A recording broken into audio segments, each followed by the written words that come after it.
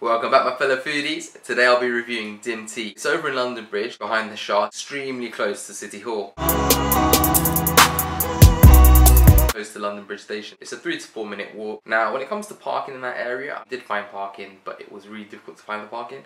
And we ended up some way away from Dim Tea. Mum was back from India. It was the first time my sister, my mother and I had time to spend some time together. So to go out and have a nice meal. My sister suggested one place, closing early that night. Story of my life these days, and found somewhere else. It happened to be Dim Tea. We were sat in the booth, we had to clean it up ourselves. So we haven't ordered yet.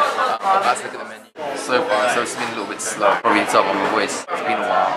My throat is really dry. I'm waiting for the drink. I'm hungry, I'm thirsty. It's been a long day. I'm tired. It's already past 10 o'clock.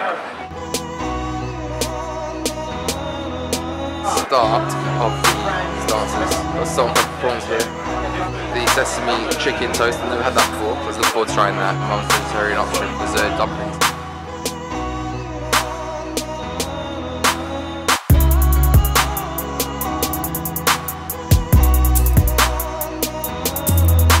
The lemon's quite strong.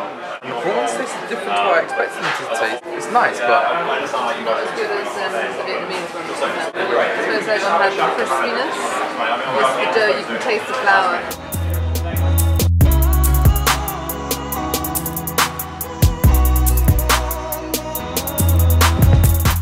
I can't taste anything but burntness.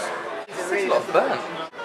Yeah, the food's not really amazing. So Mum said about the vegetarian food that the dumplings were quite hard, the pastry, and tough to break. It's pretty average. That's the nasi goreng. It's made of chicken and pork. Sweet coconut.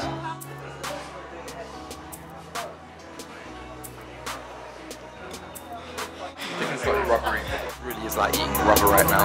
In terms of texture and taste, there's a lack of taste.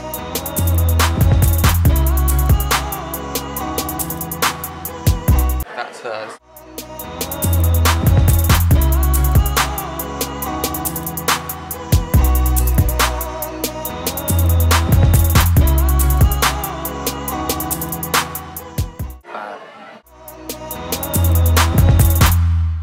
The taste for me, personally, was pretty average. What my sister had was absolutely below average. Never tasted such fishy prawns. And my mum wasn't impressed either by her vegetarian option. She found it extremely bland. I'll give them a 5 out of 10. Customer service. It was extremely slow. It took them time to come over to us after we'd been seated. Getting us our food and drink took ages as well. It also brought us the wrong bill at the end. But the lady was apologetic enough, found out what the problem was. And she seemed a nice enough lady. She took the feedback from us on the chin. To be fair, there's probably very little she could do. There was little to nothing that she could have done to change our experience, so I'm not going to hold it against her. She seemed genuine enough. I'll give them a 6 out of 10 for customer service. So when we were seated, the table that we were seated at was pretty dirty and hadn't been cleaned up.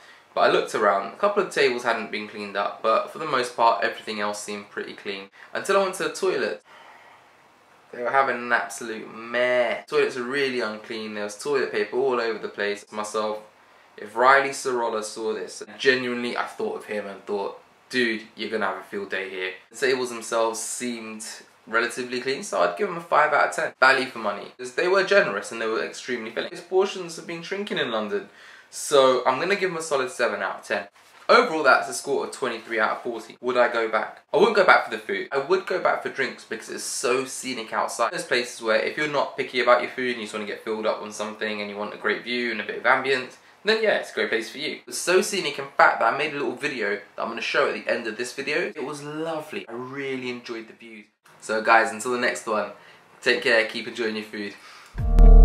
Letters burning by my bed for you.